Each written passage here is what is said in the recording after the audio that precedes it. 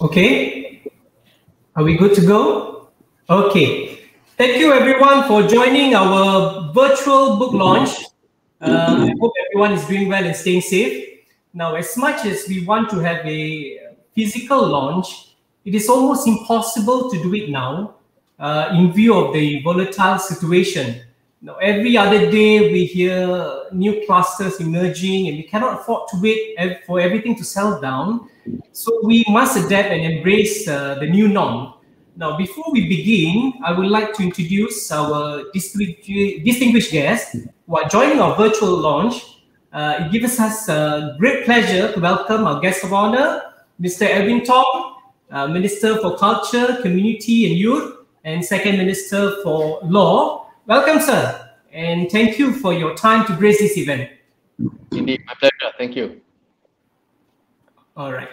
Okay, next, at the bottom of the screen is none other than Mr. Wan Hussein Zohri. As you know, Part 1, as we normally call, is an elder statesman who is helmed this book project. He was also the former principal of Tun Seri Lanang Secondary School from 1975 to 1978 before taking up public office. Welcome, Pak Wan. Thank you. How are you, Pak Wan? Okay? Fine, very nice. All right. And on top of the screen on the right is Mr. Muhammad Jaafar.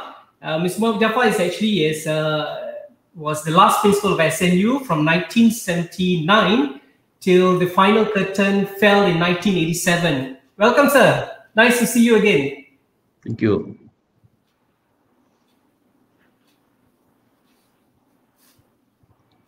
Of course, and the star of this event is Ms. Hidayah Amin, the author of this sacred book. Welcome, Shida. How are you? Fine, thank you. I'm wearing the Tun Seri Lanang uniform, just, with the badge. Okay. Right. Well done, well done. Okay, Hidayah Amin was wearing the Nila Utama Secondary School uniform during our grand reunion. So I think during the book launch, I think she wants to be fair. She wants to use TSL uniform. Okay, just before we begin, after repeated delays, finally this is happening today.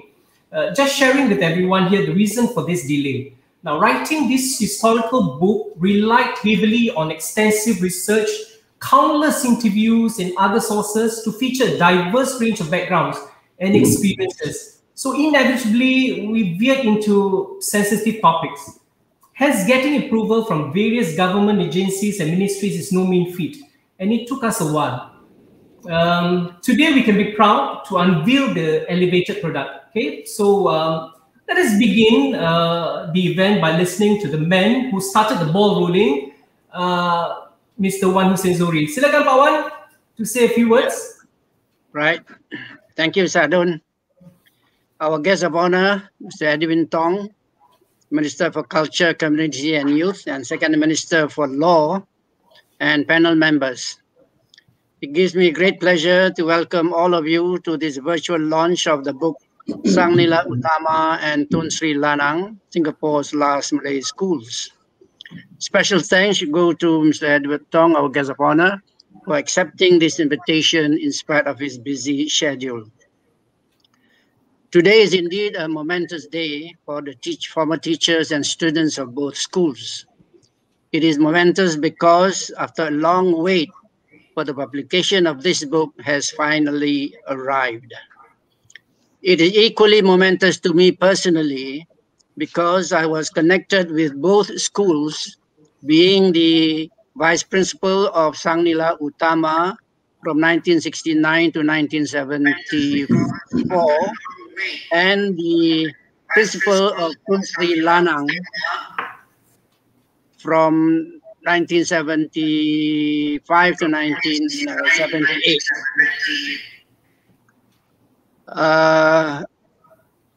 Let me just briefly recall how this project got started. There were three factors which triggered and motivated me to embark on the publication of this book. First was my visit to the Ministry of Education Heritage Center in 2014. There I noticed that there were no exhibits at all on Sang Nila Utama, the first Malay secondary school built by the PAP government in 1961. Second was the announcement in 2014 that the government would demolish the Sang Nila Utama building at Upper Aljunied Road. This saddened some former students that resulted in Mr. Yatiman Yusof leading a group of former students for their last visit to the school. And third was when I was told by Ministry of Education that there are no documents or materials on Sang Nila Utama when I sought for information in 2016. All these factors made the book publication committee and myself to hasten on the publication or documentation of the history of Sang Nila Utama and Tun Seri Lanang. This book is indeed a literary embodiment of SNU and Tun Seri Lanang. It is a reservoir of the collective memories of these teachers and students. In short, this book encapsulates the physical environment, the educational and learning ambience of the school and the joy and the emotional joy and sadness of both the former teachers and students. Remembering Sang Nila Utama, I'm heartened to note that the government has announced that there will be a Sang Nila Utama Road and Sang Nila Utama Boulevard at the Bidadari Housing Estate, which will be open soon.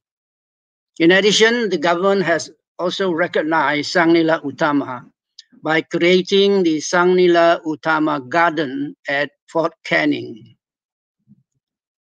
Now, remembering Tun Seri Lanang, his name is remembered by the Singapore Malay Language Council by its award called the Anugerah Tun Seri Lanang. This is a prestigious and highest literary award given to local literary personalities for their contributions to the Malay literary scene in Singapore. Remembering Tun Seri Lanang, I've just mentioned that. So in this respect, I would like to humbly suggest to the Ministry of Education to name its Malay Language Center at Bishan as Tun Seri Lanang Malay Language Center, because he was a prominent figure in the history of Malay literature. In fact, there is already a precedent to this, because the Ministry of Education has named the Tamil Language Center as Uma Pulava Tamil Language Center after a renowned Tamil literary figure. So I thought it would be appropriate to name that to the Malay Language Center. In conclusion, may I just mention 3 other points. First, to the former teachers and students, this book will be a treasured collection.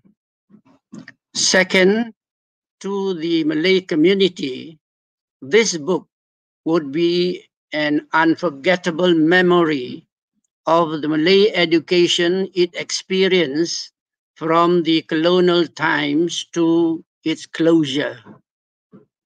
And third, to the nation, this book would be a meaningful contribution to the multilingual system of education that existed in Singapore from the 60s to the 80s.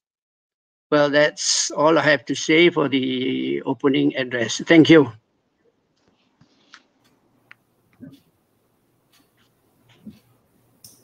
Okay, thank you, Pak Wan, for that rousing speech. Okay, let us pause for a moment to watch this clip of Sang Nila Utama Secondary School during its formative years.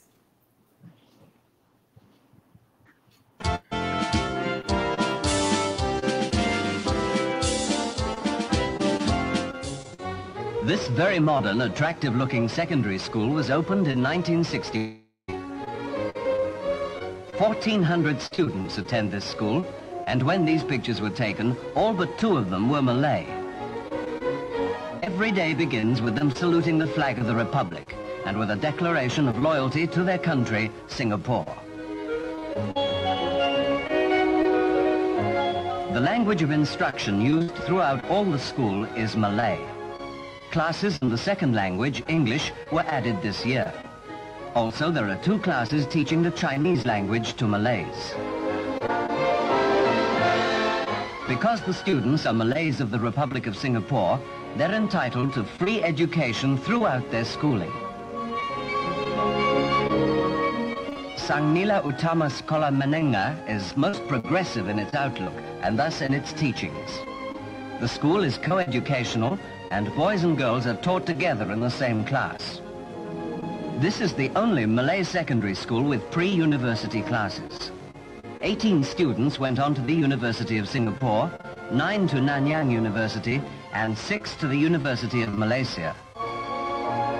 In keeping with the new thinking about modern education, provision is made for science teaching to every class in the school. The chemistry laboratory has plenty of students, and many of them are girls who are keen to make progress with their science lessons. There are 62 teachers in this well-equipped and well-staffed school. Now, students at Sang Nila Utama are prepared and ready to enter the scramble for jobs when school days are over. The boys get a thorough training in woodwork, metalwork and technical drawings.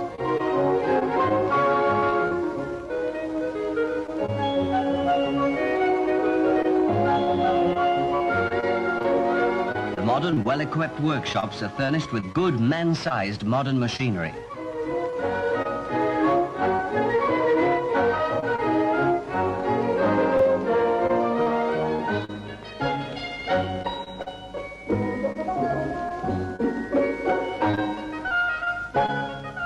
The girls go through a wide variety of domestic science classes.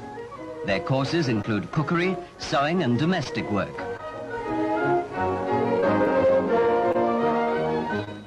Quite clearly, these girls have learned their lessons well, and they'll be able to make meal times always a pleasure.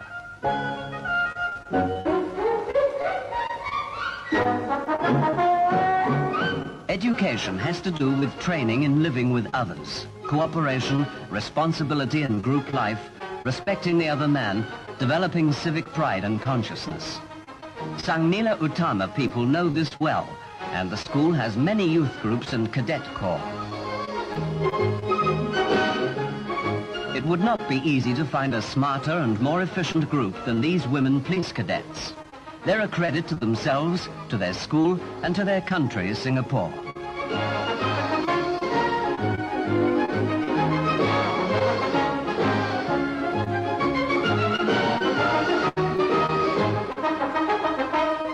The boys form the school's military cadet corps. We see them here doing their marching routine, learning the first elements of stern discipline and immediate response to commands.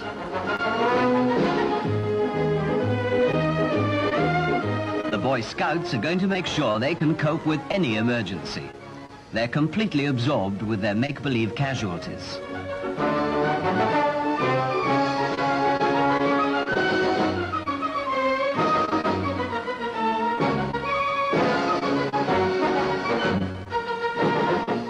And the school gives much attention to physical exercises and games.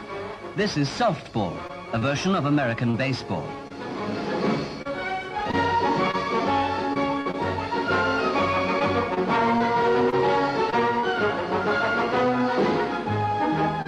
The boys toughen up with rugby football, probably the best of all games for toughening up.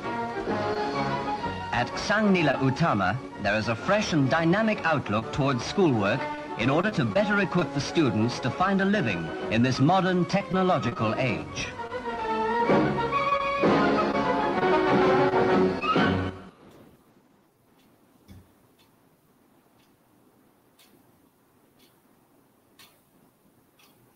Okay, okay, that was Sang Nila Utama Secondary School during its formative years. Now, this event will not be complete without first hearing from our guest of honor, Mr. Edwin Chong, to say a few words. Welcome, sir. Thank you, Sharan. Thank you. Good afternoon, everybody.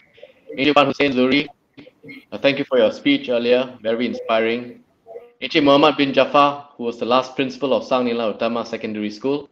Ms. Hidayah Amin, who authored the book, and I've been through the book. Thank you very much for putting this all together and making it so accessible and bringing the history to life. Ladies and gentlemen, good afternoon to all of you. Thank you very much for inviting me to the launch. As Part 1 said earlier, the long-awaited launch of the publication of Sang Nila Utama and Tun Seri Lanang, Singapore's last Malay schools. First, let me commend the organizers for holding this launch virtually. Earlier on, Sharon said, it's been a long time waiting and we have no choice. Yes, it's true. Although we're not able to meet in person, it is still important for us to find ways, somewhat innovative ways, I must say, to come together and to continue to celebrate our efforts to promote our heritage. This really demonstrates the adaptability of Singaporeans. I know we've said it many times, but it continues to amaze me that we adapt so easily. Many of us who have been treating technology like oil does to water for so long has taken to it so easily. It's a key characteristic, I think, of Singapore and Singaporeans that will continue to serve us well in the future. This publication of Sang Nila Utama and Tun Seri Lanang, Singapore's last Malay schools, is really a culmination of a lot of ground-up efforts to document the heritage of the two schools. Such an endeavor is really important for us as Singaporeans, and I don't mean for Malays, for Chinese, for Indians, for all of us as Singaporeans to trace, to understand, and also to reflect where we came from. Each of us would have had a cherished memory of our schooling days. I'm sure many of us can remember that fondly. These serve as reminders of the lessons that we have learned then and how we carry through life with those lessons that we've learned, and they've come to define us also, who we are today. This important effort has been spearheaded by none other than Encik Wan Hussein. As he said earlier, the former vice principal of Sang Nila Utama Secondary School, and of course also former principal at Tun Seri Lanang Secondary School. The publication really records many memories spread across multiple generations, different people from different times, different occasions in which they have been at the school. These have included many heartwarming tributes to remarkable teachers, as well as the achievements of students, such as former Senior Parliamentary Secretary Yatiman Yusof, even former Singapore football captain and a good friend of mine, Rosali Saad, and the esteemed poet Kamaria Buang. The book also pays tribute to the popularity of the renowned 60s pop band, the Impian Bataks, formed by the alumni. I think that's a testament to the kind of talent that you had at the school. But indeed, our heritage is not just a story of whence we came.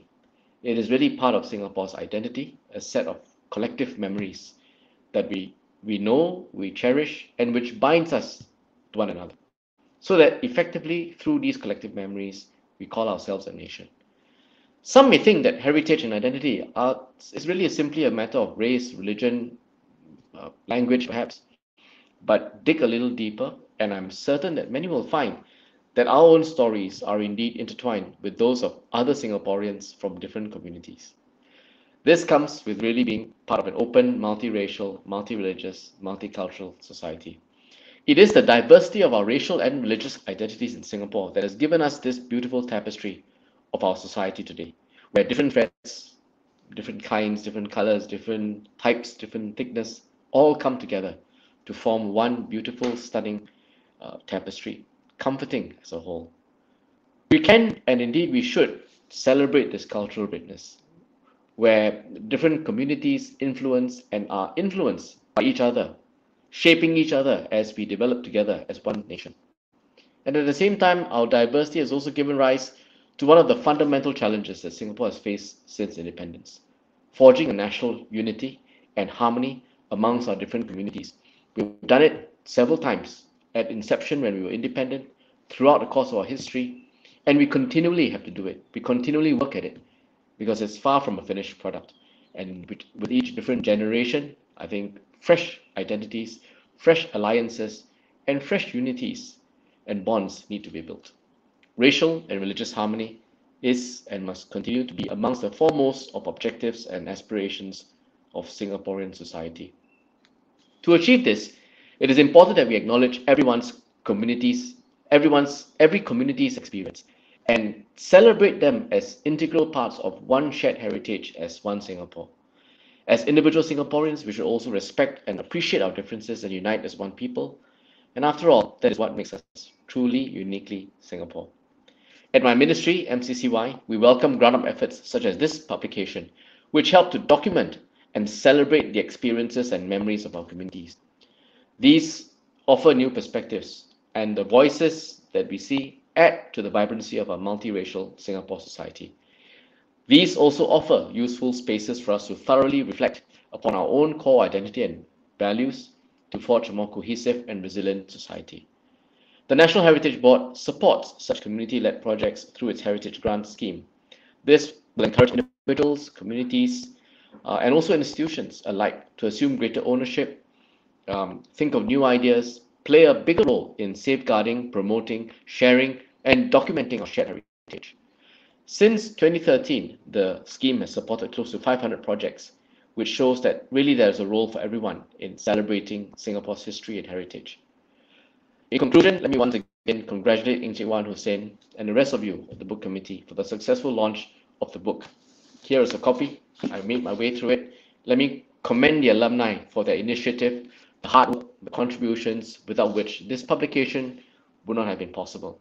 Thank you very much for inviting me this afternoon here, and I wish all of you an enjoyable afternoon. Congratulations once again. Thank you.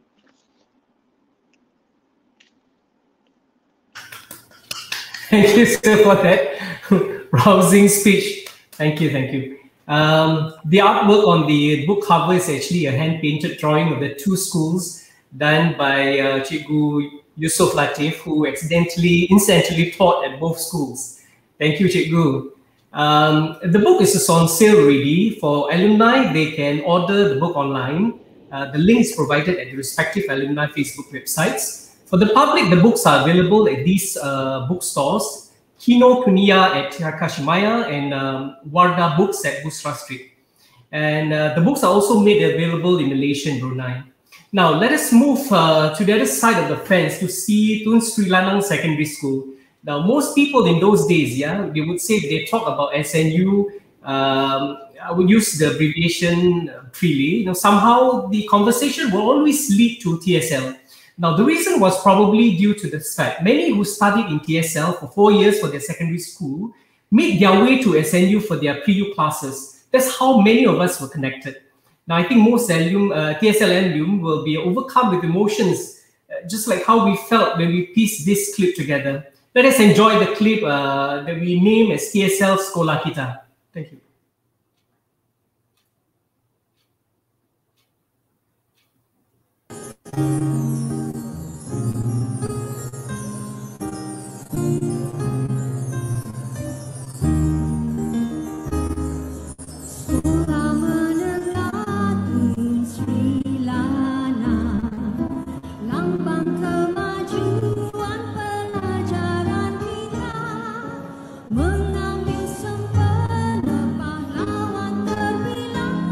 Seri Lanang pujangga bangsa.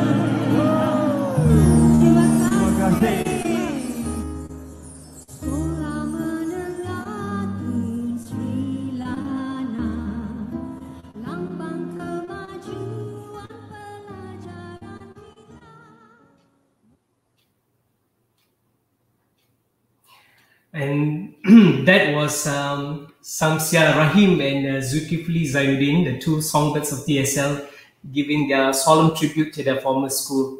Okay, right. I think they will be emotionally charged right now. Now, moving along, let us hear from the SNU last principal, Mr. Muhammad Jaafar. Can we have the screen with Mr. Muhammad Jaafar?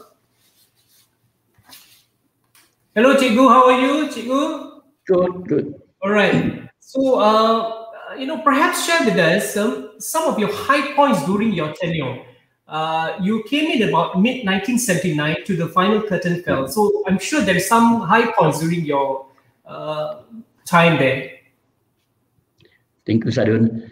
Mr. Edwin Tong, Minister for Culture, Community and Youth, and Second Minister for Law and Friends. I was appointed the last principal of Sang Nila in 1979, some 15 years after I left SNU as a teacher. By then, there were only 4 Malay STEAM classes and 26 English STEAM classes. Now, talking about high points during my tenure as principal at SNU, there were lots, but I intend to zero in on 3 areas, namely the teachers, students, and the visit of President Devan Nair to the school. The teachers, as with any new appointment, adjusting to and addressing some administrative creases, as I call it, were inevitable. But I was fortunate enough because these creases were quickly ironed out. Now, the first thing I now noticed was the strong bond of friendship among the staff. The spirit of camaraderie among them was unique. In fact, in general, I found the teaching staff responsible and very caring to the students. Some of them had been in school for more than 10 years. It was easy for me to work with them. The support they gave me was unflinching. By and large, the teaching staff went out of the way to help students achieve. They met often to discuss a lot of things, and among them, it discussed about teaching strategies, learning strategies to help students to learn, to answer questions, and so forth. Improving language efficiency was important, and there was a focus on the upgrading of students in linguistic competence and performance. In general, my relationship with my staff was collegial as well as cordial. They knew that in school I was their principal, but outside I was their friend. For example, during festive seasons like Hari Raya, Chinese New Year, Deepavali, even Christmas, we got together. This cross-cultural exchange and interactions were important. Invariably, teachers would bring some of the members of their families too. This close and symmetrical relationship among the staff was evident. Even after SNU ceased to be, a few of my teaching staff and I would meet once a month. We went for tea, for lunch, eating fish curry, and for dinner. Of course, I praise Cikgu Mano Saad, who was the chief organizer for all social events. That was his forte. Now, let me turn my attention to students. Sang Nila was not the first choice, second choice, and maybe even the third choice of most of the students. Despite that, we managed to produce some successful students. Let me name just 3 of them. One, Associate Professor Lee Cheng Chuan, Senior Consultant, Institute of Infectious Diseases and Epidemiology, Tan Tock Seng Hospital. Sadun Soid, a very successful businessman. Professor Sata Bawani, CEO, Center for Executive Education. There are many others who have been successful, teachers, master teachers, and so on.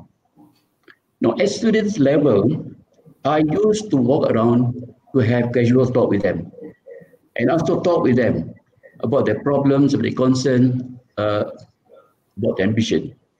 Now, I found out that basically, their motivation for the acquiring of knowledge for education was basically instrumental. In other words, they viewed education as a means to get jobs, good jobs. But I wanted more than that. I wanted them to develop their mental capacity, mental horizon, the worldview of things and so on.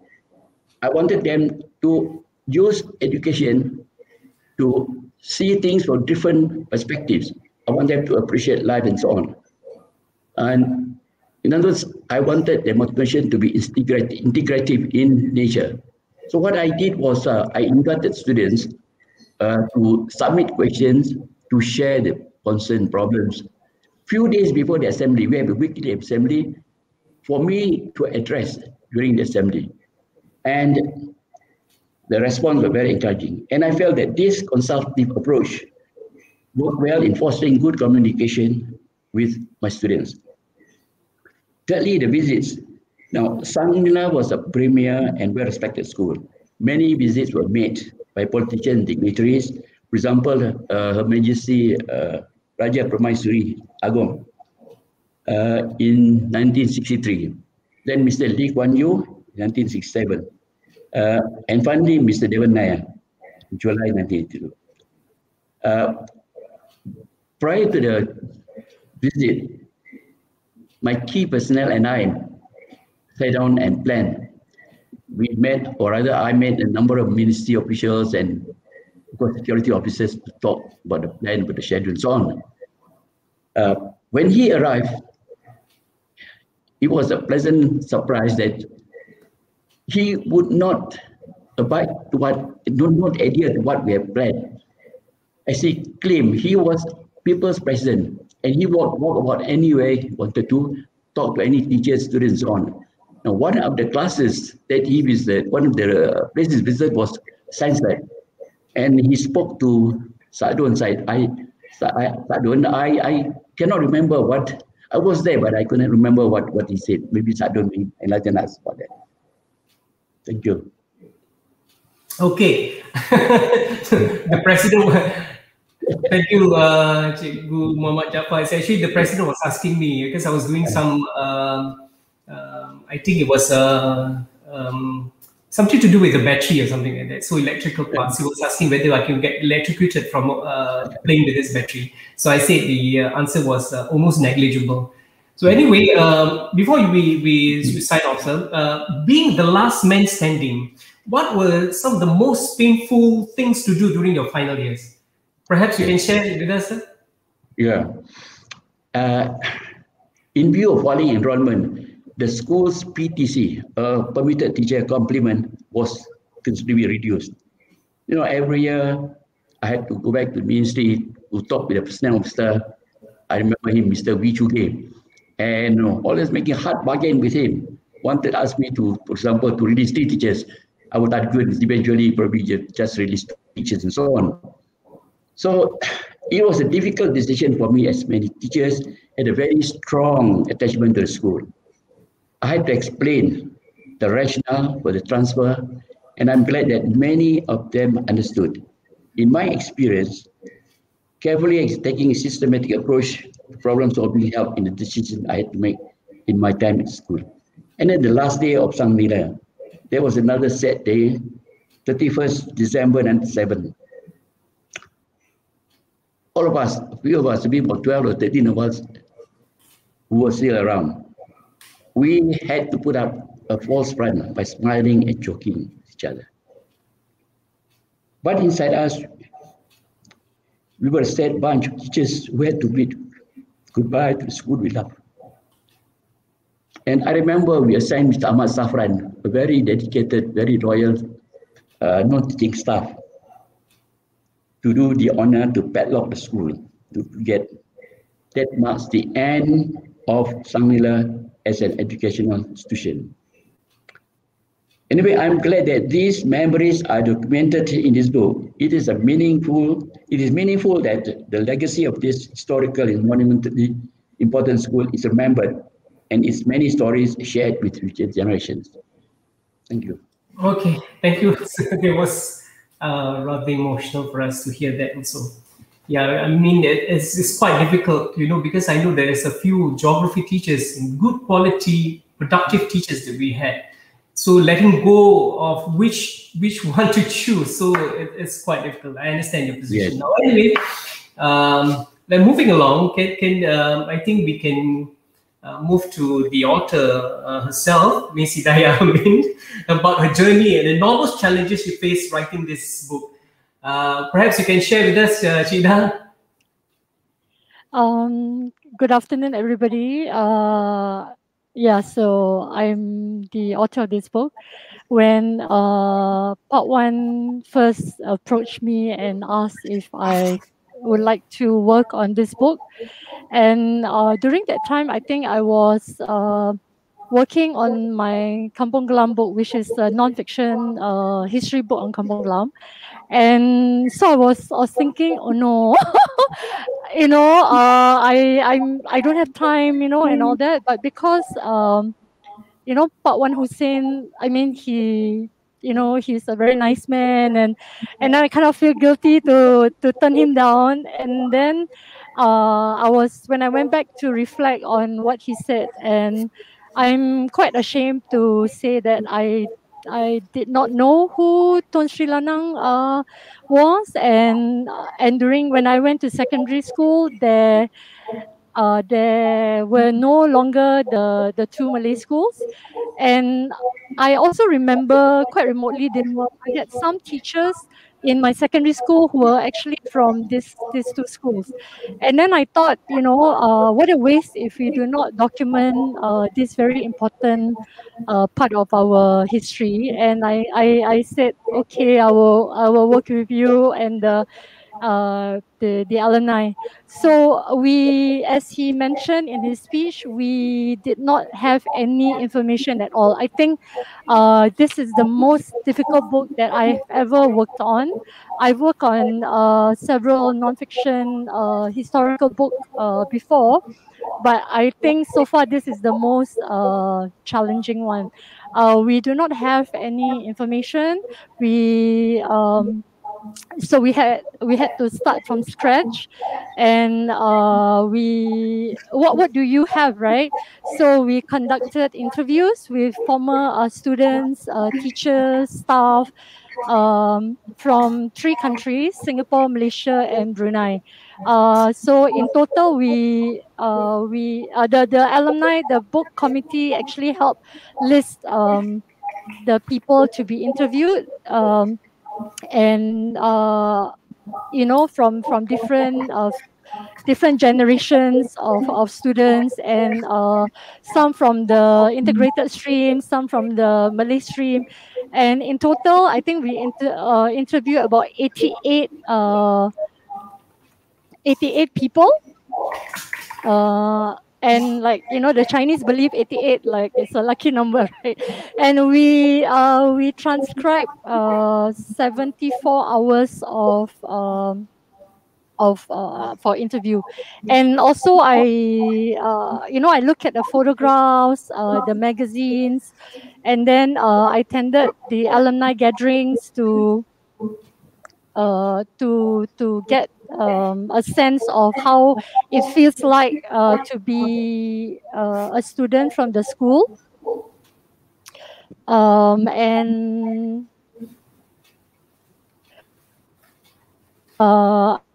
And kind of I know that the responsibility is very heavy. Like I know when we went to Brunei and Malaysia to interview the alumni, and you could see the kind of strong bond that still exists between the teachers and the student, and with Pak Wan Hussein. And it kind of taught me also a lesson, like no matter how old you are, or how you're still a student in your teacher's eyes.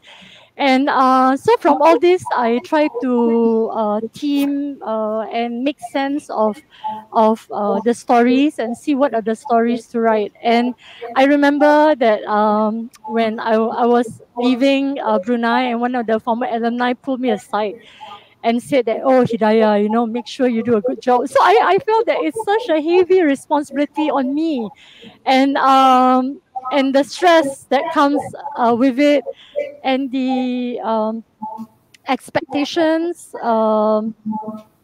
from alumni, and I didn't want I want the book to represent everybody. And I know maybe I'm not the best person to write it because I wasn't from those two schools, but after getting to know the students and the teachers from these two schools, I felt that it is that I felt that I'm part of these two schools. And so we finally got the book out. And with this, I just want to thank Pak Wan Hussein for giving me the opportunity uh, to to work on this book, and the committee members who actually gave a lot of support, and the people from my Halang Books team, the researcher, the editor, the designer. In fact, the designer for the book, her father was a principal in Sang Nila Utama. So basically, it is, I think everybody has a stake in it. And later on, I found out that there was some of my elder aunties, they were from either of these schools. So I felt that, hey, I'm actually, I feel that it is also a part of me that's in this book. So and I just want to thank everybody, and I just want to let you know that I did my best for this book, and I hope I do not disappoint anyone. And I apologize for any shortcomings and imperfections in the book. So thank you for the opportunity, and maybe I'll end with this saying by George Orwell from his 1984 novel. He said, the past was erased, the erosion was forgotten, the lie became the truth. So with this book, I hope that we be among those who remember these two elite schools. They are like maybe your RI of the Malay schools, or even you can see the Cambridge of the Malay schools. And may the future generation not forget of these two wonderful schools. Okay, thank you. Don't worry, Daya, you did. Okay. Actually, the book has gone through so many filtration. We we covered every corners to make sure that we have a comprehensive book. Yeah. Okay. Let's go to our third clip, and this is actually to see the SNU Road and Sang Nila Utama Boulevard. Now, actually, the roads are still under construction, and we'll not be able to show exactly the finished products, so how they look like, but here are the markers. Can we show the clip, please? Utama akan diberi penghormatan baru tidak lama lagi. Sempena memperingati sejarah Singapura, jalan raya di estet perumahan Bidadari akan dinamakan sebagai Sang Nila Utama Road. I'm very happy to announce that we will be naming a road in Bidadari Estate as the Sang Nila Utama Road. I'm also happy to share that we will name a part of the new heritage walk within the Bidadari Estate as Sang Nila Utama Boulevard.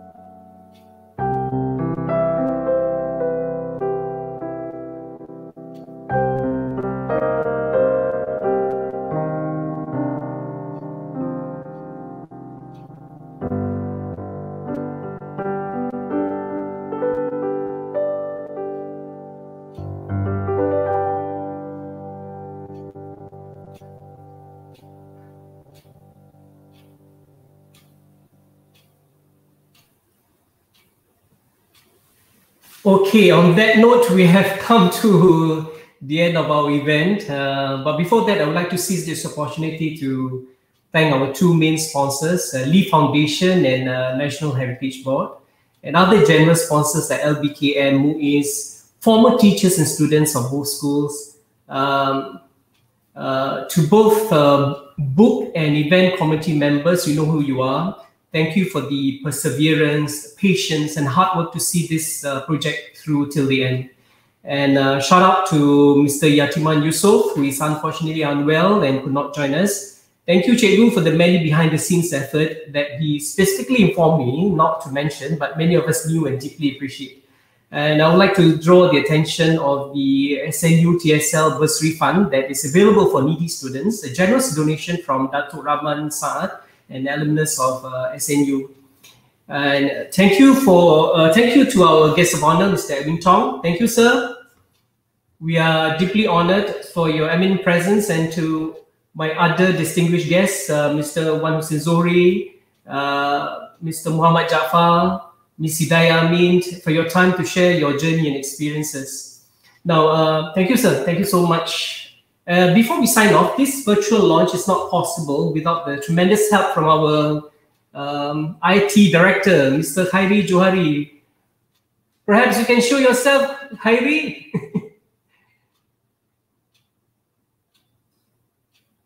Thank you, Khairi Johari. He's the technical director for this virtual event. Thank you so much. And I think I shall end the event by quoting Professor Tommy Koh, who posted this message in his Facebook page after reading the book. Now, although we no longer have Chinese, Malay, and Tamil schools, we must keep these languages alive, and we must promote literature written by Singapore writers in those languages. Thank you for watching and stay safe. Thank you so much. Bye.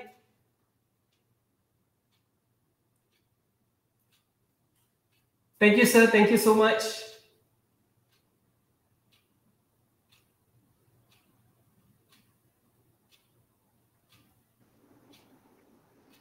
Thank you, everyone. Have a good weekend.